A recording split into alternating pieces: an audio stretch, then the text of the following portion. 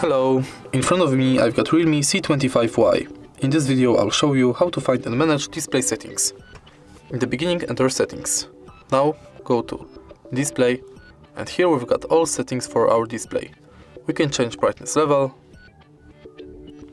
enable or disable dark theme, eye comfort mode,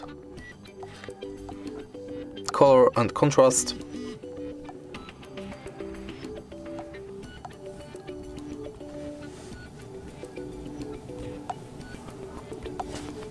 adaptive brightness. We can change wallpaper, screen timeout, auto rotate screen, font size, display size. We can set screensaver and manage lock screen settings.